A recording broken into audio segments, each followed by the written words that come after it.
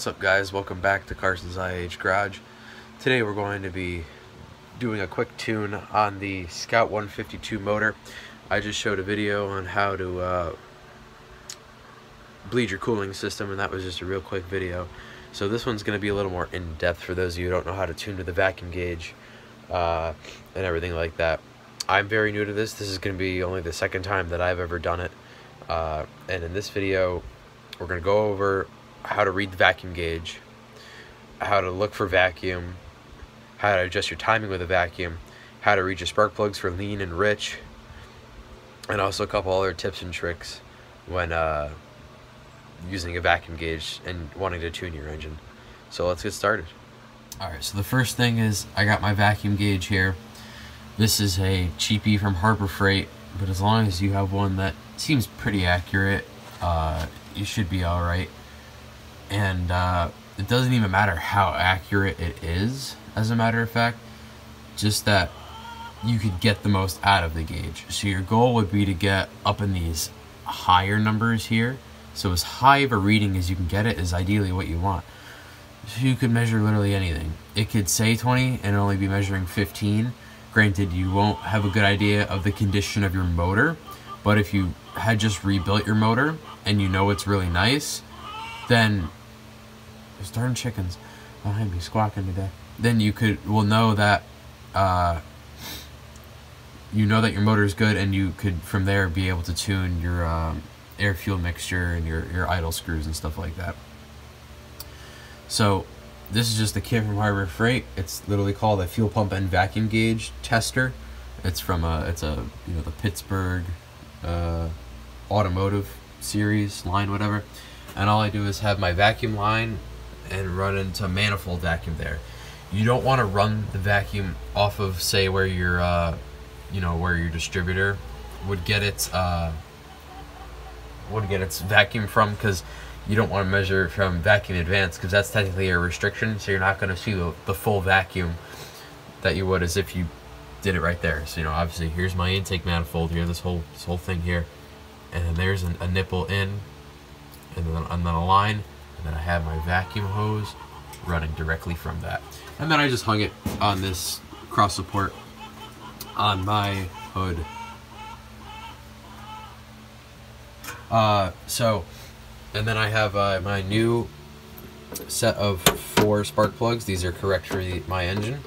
What I'm going to do before I install these is put a little anti-seize in. But I'm going to do it after I run it, so it'll utilize the fresh plugs right away, rather than go through rich lean, and maybe possibly following them out. Because the ones in here are still rather good, but I like to replace them since I don't know how many miles I can put on these plugs. So I have a fan blowing, have the garage door open, vent some of the fumes. I'm going to grab a flathead screwdriver to adjust my air fuel ratio. And real quick, this is a Holley 1904 carburetor. It's just a single barrel deal. And right there, if it can focus for me,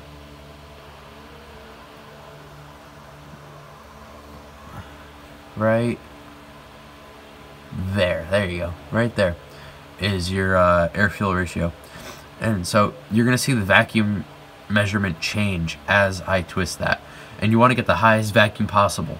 So you're gonna start with your air fuel ratio to get the most out of that. Then you're going to move to your timing in your distributor. You're going to loosen the hole down. You're going to either advance or retard the timing to see what you can get out of it. And then once you have your max set, from there you drop down your idle speed to, and I think this calls for around 850, 900 RPM. So I don't have a tach anywhere. I don't have one in the truck, and I don't have a handy little battery op tach. So I'll just kind of dial it in to where it seems like it'll idle good, it sounds good, and it's not going to die out on me at a stoplight.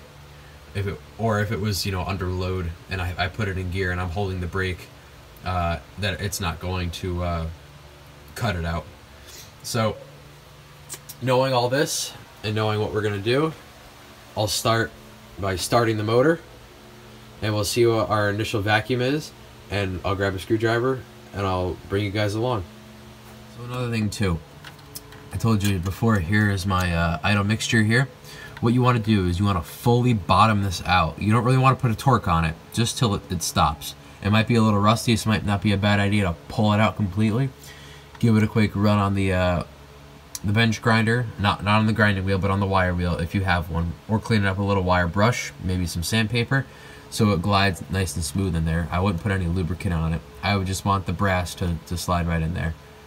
And all you do is bottom it out, and then from there you rotate out counterclockwise, so you spin it lefty-loosey. So you go in righty-tighty to bottom it out, then lefty-loosey about 1.5 to 2 turns. I like to start on the 1.5 in the lower range, just in case it ever wants to go down some. So I'll start at my 0 here. This is my new 0, and from there I'll either have to turn it out, which is most likely what's going to happen, or turn it in. But I'm going to start at 1.5. Again, I've never tuned this engine. My motor started, I'm rating about 21 inches of vacuum. That's really good for this motor and how old this is. I don't think this thing has ever been rebuilt. It's already idling nice. It's not noisy. I'm just having to talk loudly so you guys can hear me. But 21 looks really good. I'm going to turn on things a little bit and we'll see how it changes around. So when turning on stuff, you don't want to radically change stuff and expect your motor to respond. Give it a second and see what it does. So there it looks like we're at 22. We'll go for a little bit more here. Doing like a quarter turn at a time.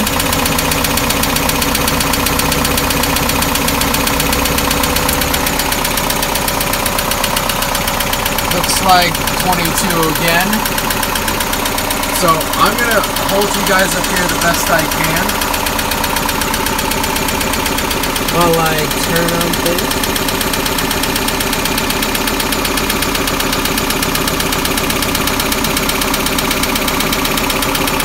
So I got my screwdriver on the screw. Let's see how much it changes.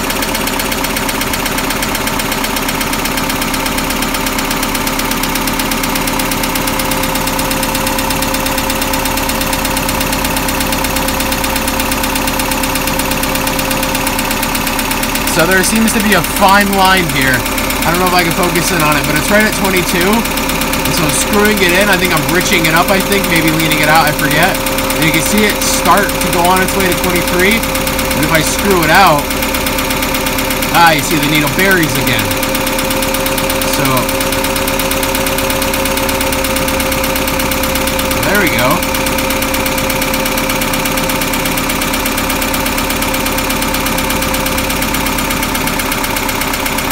Okay, so there's a change there.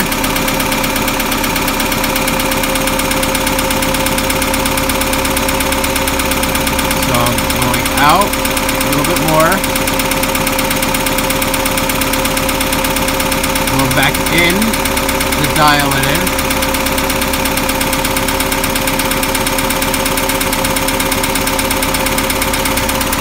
Alright, I think we're there. We're right at 22 inches of vacuum. That's really rather good for this engine. I'm quite surprised myself. If I give it a couple of revs, see how it sounds, see how it responds.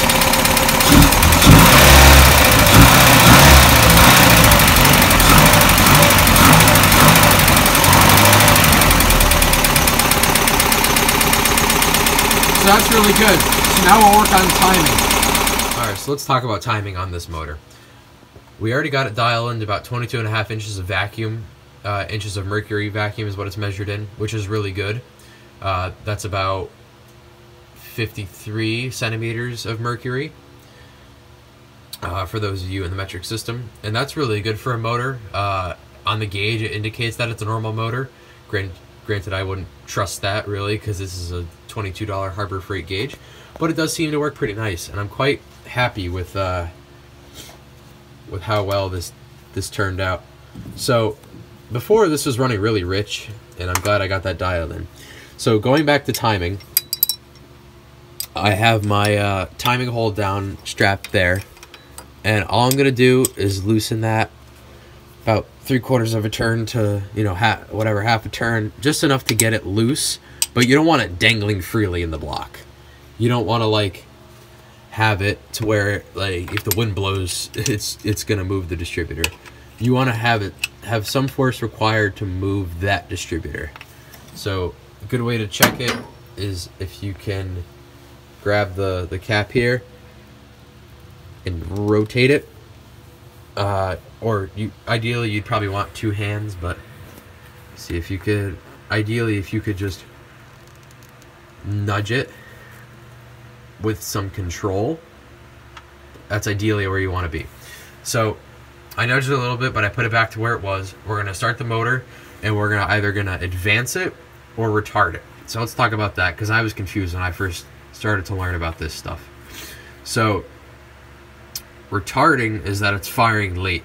So this rotor on the inside, there's a little rotor that delivers a spark to each one of these wires, and it gets its main power from its coil wire here and deliver it to each one of these little points, and there's 4 of them because there's 4 cylinders. So that rotor is going to be spinning clockwise, and these wires are, and these order of these wires determine the firing order. Now the firing order for this motor is 1, 3, 4, 2. So that means the first cylinder is going to fire, then the third one, then the fourth, then the first. So, you know, you could do a little more research and find a better resource than what I would be. But always on a distributor, they have the number 1 spark plug marked. So actually, this is the number 1 cylinder marked. So this is 1. So this is going to be 1, 3, 4, and 2. Again, this is a Scout 152 motor, also known as the Comanche 152 motor. It was used quite a bit in a lot of internationals for a lot of years. It's a very good motor. It makes a lot, probably about 130 foot-pounds of torque, and about 90-ish horsepower. But probably with the, you know, the air filter and restrictive exhaust it's got on it, probably 85 or so.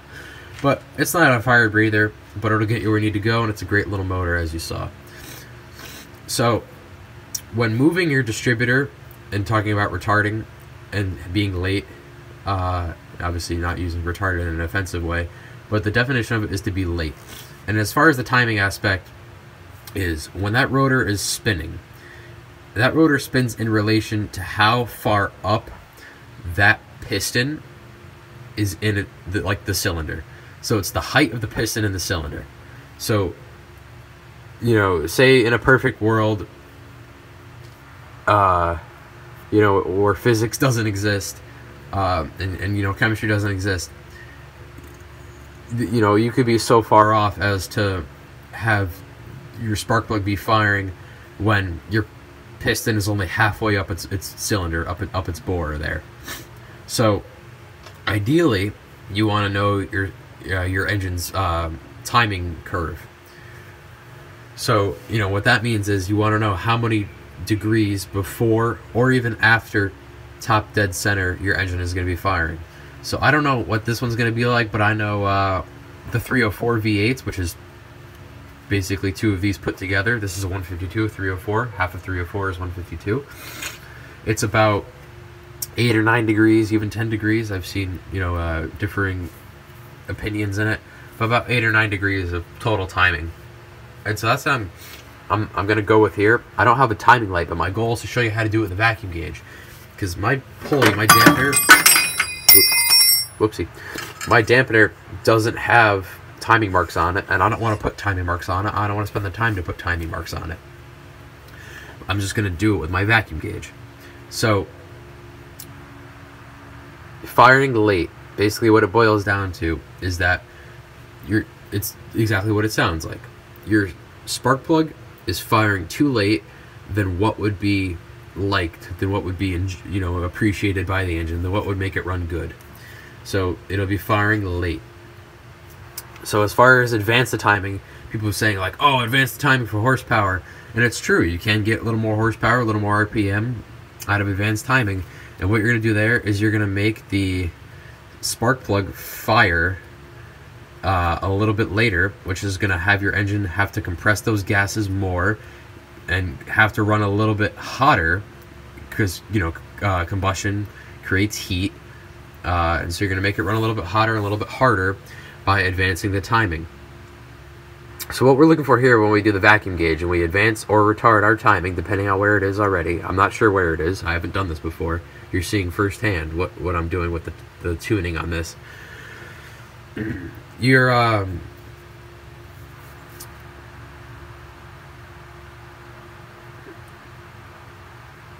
to want to achieve the highest inches or centimeters of mercury for vacuum reading, and you're going to want to keep it there. Maybe dial it back an inch or so, maybe a half an inch, just so it kind of sits in that place. Like, you don't want to overrun your engine. You don't want to like have it so advanced or so retarded that it doesn't like it. You don't want to have it at the extremes. You want to have it somewhere in the middle, and that's ideally 1/2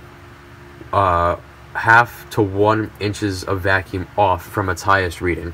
I'm going to see where it is, and depending on where it is, I might leave it at its highest reading to let it run good. And the battery died on the Scout. There might be a draw somewhere, I don't know, I'll have to figure it out, but I'm not concerned. The battery just sucks. It's like an Everstart Walmart piece of junk. So, I want to just talk about readings on the vacuum gauge. So, you can see bottom there, it says normal motor. That's right, we were running the end of the green zone. And you know, over here it says late valve timing or leak at the intake manifold, latening timing or late-ing timing, and then fuel gauge there. And every vacuum gauge is most likely also a fuel pressure gauge. So you notice you're at 22.5, yeah, the 22.5 inches of vacuum, or about, you know, 57 centimeters of mercury there. Also inches of mercury is what it's measured into. But notice the needle was nice and steady. Like, I was able to dial into that measurement really, really close there. And it's and it says at the bottom there too, it says hand should remain steady in green zone. Well, you know, it should be remaining steady. And what that tells you is that your motor is not struggling to find where it wants to sit. So, you know, I was able to dial in my idle kind of right away. It only wanted that about 1.5 to 2 turns, 2.25 turns out for it to be nice and steady. So this motor is running really well right now. And that's all it really needed, was for me to start back at my 0 mark, which is only 1.5 turns out, in order to get it the fuel that it needs to even run. And it stayed right at 22.5, and I could let this thing idle probably all day with enough gas, granted, and it would probably remain at 22.5. You know, this gauge is actually pretty helpful because it says, steady drop to 0 indicates a choked muffler. So if this started at 22.5 in my case, and it slowly dropped down to 0, you know you have a choking muffler. There's really a lot you could determine with a vacuum gauge, and I'm only really touching upon the few key things that people mainly use it for. You know, if you have a dead cylinder, you could diagnose it. So like down here at the distributor, if you know that your motor's good at 22.5 inches vacuum, then you can unplug a cylinder and watch the vacuum gauge drop like an inch or so of mercury, or 1.54 centimeters of mercury. And that's only if you know that your motor's good. You know, if you think you have a misfire, you could test it and know for sure. Alright, so just like before, I have my vacuum gauge set up, and so the timing dropped a little bit. So all I'm going to do is dial a little bit in here, just by rotating the distributor. And we're going to watch that vacuum gauge change around a little bit.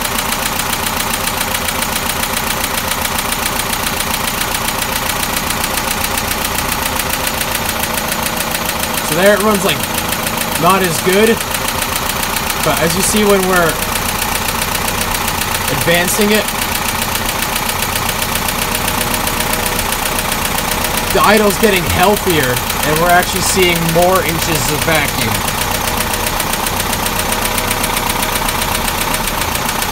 So there you go, the needle's not as steady now, it's bouncing around.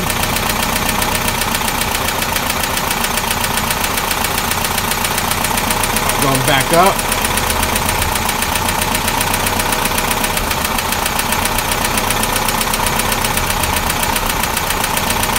Trying to find its spot there.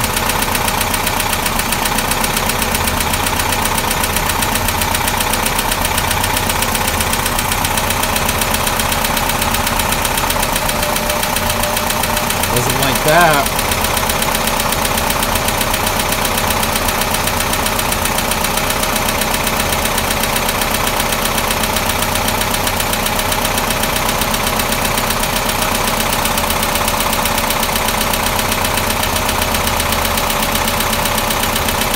So right there, we're at 22. So now I'm going to reach back and I'm going to adjust my mixture a little bit more. Alright, so I'm going to bring my mixture out.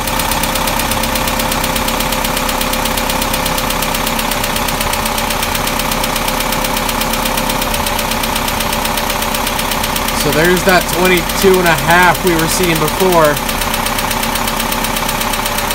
Gonna bump my timing around a little bit more. Alright. So it kind of bucked a little bit there. I'm gonna go mid-range. See if the needle will steady out.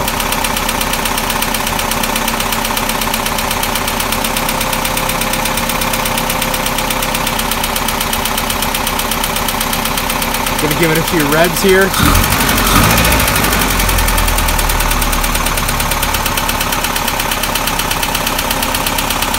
Alright, I'm gonna start touching my idle mixture a little bit more. Again. Alright, and I'm gonna watch that. And I'll bring you guys back in about 2-3 minutes. And we'll see how she's idling. Stopped the motor a couple seconds ago to lock down that distributor, and you see we're nice and steady at 22.5 inches of vacuum. See it right there. Of course, the needle's going to jump around a little bit. That's because the engine's firing. Maybe like that. Alright, so now we're going to talk about spark plugs here. I got all 4 of them pulled. This is serial number 1, 2, 3, and 4. Going across just like they came out of the motor there. So basically on all of them you could see that the tip is a light gray frosting, and it's not really sooty and it's dry. That is exactly what you want. You want a light gray to a rather darker gray soot on all of these, and that'll indicate that your motor is running perfect, that your air-fuel ratio is perfect, that you're not too lean or too rich. So what would that look like? So too rich would be that your plug is really sooty. It might even be wet from gasoline. You smell it, it smells like gasoline. Or it might just be a very, very dark color. So now too lean would be like, it would look like a brand new plug. Obviously you know it's been running in the engine for quite a while, but it would be very, very clean. So you know, that's something to look out for. So rich or lean, but we seem to be right there.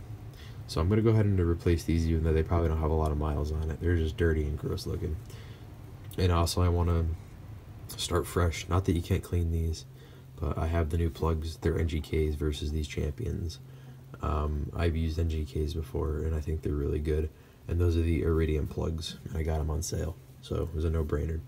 But they all look like that. That nice gray. None of them have oil on them. If they had oil, it'd be a very wet plug, almost as if it were rich. But if you smell it, it doesn't smell like gasoline. And you kind of rub your finger on the electrode here, and you felt, you know, and you rubbed it around, you can feel that it's oil. All of these are fine. They were just a little bit dirty and greasy on the outside from before. But now that the motor's all cleaned up, I'll throw those new ones in. It's a good idea to put a little anti-seize on these threads to make sure they don't get stuck, even if they have these little crush washers on there, and throw a little bit of dielectric grease on the tip to make sure it's making good contact at all times. So even if it does rattle around and your spark plug boot isn't quite tight enough, it'll still make good contact. So one interesting thing too, if spark plugs don't have these little crush washers here, then you only have to, once they're snug, you only have to do a 1/16 of a turn. If they have these crush washers, you could do anywhere from a half a turn up to a 3/4 of a turn after they're snugged down. There's obviously correct torque specifications that I will look up once I install mine and if they are available, I will use them. If not, the 1/16 of a turn for the non-washer, or half to 3/4 turn for the ones with the washer, is always a good rule of thumb when it comes to doing spark plugs. Again, anti-seize, dielectric grease, and then the turns, and then you also want to look at your gap. So I have a little gapping coin, just a little cheap keychain thing from AutoZone, and all you do it looks like a $50, and it's got a progressive slope on it as you go around, so that you can measure gaps. So you slide it in between here, and it'll tell you what your gap is. And I already pre-gapped my new plugs over there to around 40,000s, and I just did that just so the gap would be wider and I get a little bit better burn. And you could do little tricks like that to make sure your engine runs good. But this engine already runs good as it is with this gap in it, and so I'll just kind of compare the gap side by side before I install these. And I'll install them off camera just because we've all seen spark plugs get installed. And it is really straightforward. Take a spark plug out, put anti-seize, do the gap thing, dielectric grease, crush washer with the half turn, torque specification like I said, put the boot back on, move on to the next one. You don't want to take them all out kind of like I did, although I know my firing order and I could easily put it back together just like I did when I rebuilt the motor. So that's basically it. Thank you guys for watching. If you have any questions, feel free to comment or email me. Thanks for watching this episode of Carson's IH Garage. Till next time, see ya.